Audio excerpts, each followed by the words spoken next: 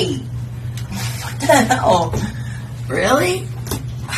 Dude, you just got out of an amazing bubble bath and you gotta bust into me like this? Really ridiculous. I'm happy you're here. Sitting there taking a bubble bath, relaxing in the truest sense of the word. I was thinking, I've had some crazy weeks, a couple crazy months of this year. I've been doing really good. What's ahead? What's coming up?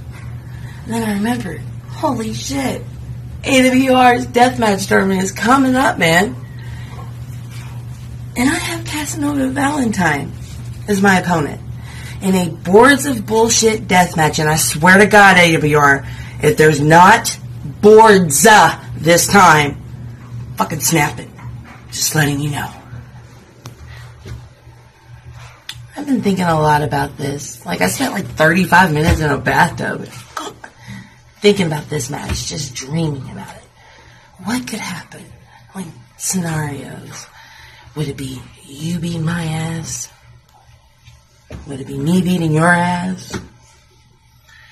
Would it be absolute chaos? So I'm just excited that coming up this weekend, I feel like I'm on my right path. I feel like we were destined to meet.